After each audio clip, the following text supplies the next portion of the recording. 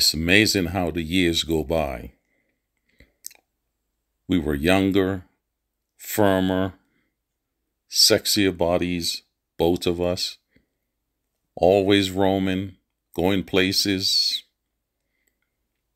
always together, exploring the desert. I don't think there's no way in the desert that we haven't been, whether it was rain, snow, or whatever it was. We went everywhere out here in the Southwest together, man. We were free. Didn't have anything holding us down. When we had nothing to do, whether it was during the week or on the weekend, we were getting into our car and we were driving, man. Just checking out all the beautiful places that the Southwest has to offer. And then something changed. You know, we start slowing down. We stop exploring more. Stop going out to places that we enjoy very much. Baby was coming in the picture. So we were nervous.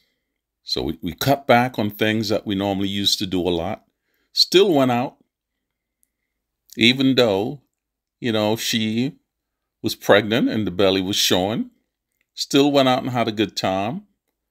But not as much as we used to do, man. But I tell you what, those were some good times.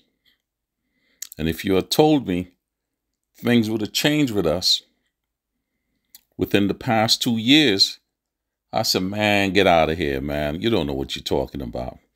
But man, did it. We became more conservative. We became more reserved. We became like almost what every parent has become, when they know they're expecting kids. But a lot of the things that we used to do, we haven't even got a chance to even do them no more. So hopefully one day, man, we can get back out there and me and my baby can do the things that we love with our daughter. Life-changing, man. And I just put up this video to let you guys know, man. If you guys are not ready for this family thing, don't bother, man. Don't try to get into a relationship if you know you can't hold on to it, Please, don't waste that man time.